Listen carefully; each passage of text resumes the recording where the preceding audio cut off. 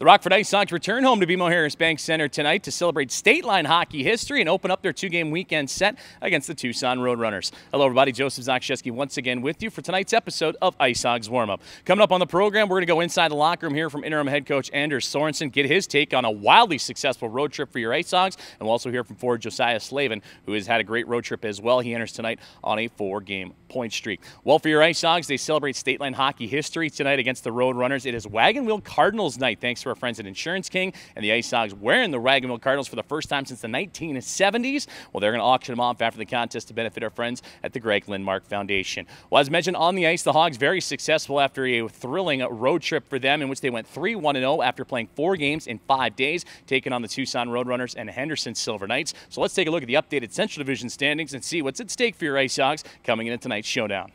The IceHogs are 31-25, 4-1, and have points in 9 of their last 11 games, and a great opportunity to get out of the middle of the pack and continue their climb up the Central Division here tonight. For the Tucson Roadrunners, towards the bottom of the Pacific Division, though their playoff hopes still around but very dim, a record of 20-33, 5-1.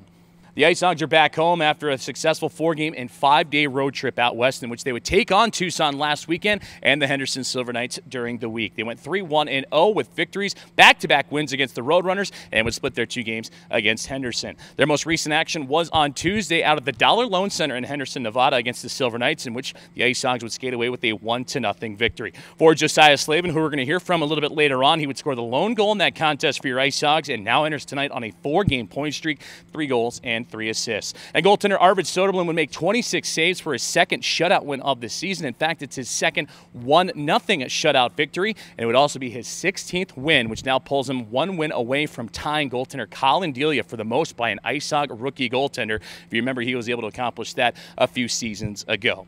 As for the Tucson Roadrunners, they're looking to snap a 4-game winless skid in which they are 0-3-1, coming off of back-to-back losses against the IceHogs last weekend at Tucson Arena, and then taking on the Iowa Wild on Tuesday and Wednesday on home ice. And looking at those Wild showdowns, it was Iowa that would just dominate both performances, 6-1 and 5-1. Forwards Ben McCartney and Travis Barron would grab the only goals for the Roadrunners in those hockey games. And now they come up to the state line. It's their only trip here during this little trek. They're going to come for 2 games starting tonight against the IceHogs and then a rematch tomorrow, and then head back home to the desert shortly thereafter.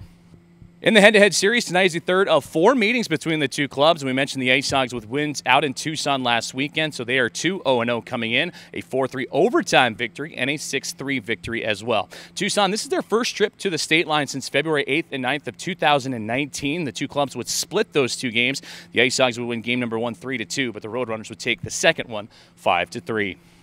Let's take a look at our Lou Backroad Automall 3 keys to the contest for your Rockford IceHogs. And key number 1 is to get off to a great start. Use that home energy early on and establish themselves back here at BMO Harris Bank Center. If you go back to those 2 games against Tucson, they would yield the opening tally in each of those 2 games, able to fight back and grab victories, but certainly don't want to spot the Roadrunners, especially on the road, trying to spoil the fun that is Wagon Wheel Cardinals night tonight with a quick start. And key number 2 is to stay out of the penalty box. As for Tucson, they are one of the league leaders in average penalty minutes per game, but also a team that likes to get physical, likes to get a little bit rough. They have 44 major penalties, which is leaps and bounds ahead of the next closest team in terms of major penalties this season. So the Hogs looking to keep their cool and manage their emotions tonight.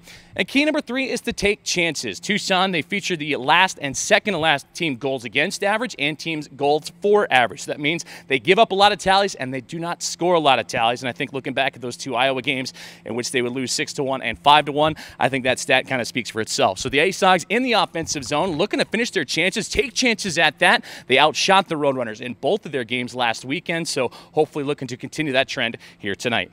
It's a special night at BMO Harris Bank Center this evening as the IceHogs celebrating Wagon Wheel Cardinals night thanks to our friends at Insurance King and hosting a post-game jersey auction to benefit the Greg Lindmark Foundation. And they're going to certainly focus on the task at hand against the Tucson Roadrunners with key Central Division points up for grabs to benefit the IceHogs. Well, coming up on IceHogs Warmup, we're going to dive deeper into this matchup, catch up with interim head coach Anders Sorensen. Also hear from forward Josiah Slavin, who's been fantastic for the IceHogs as of late. And of course, we'll come back and get you ready for the opening puck drop. So stay tuned for more IceHogs Warmup.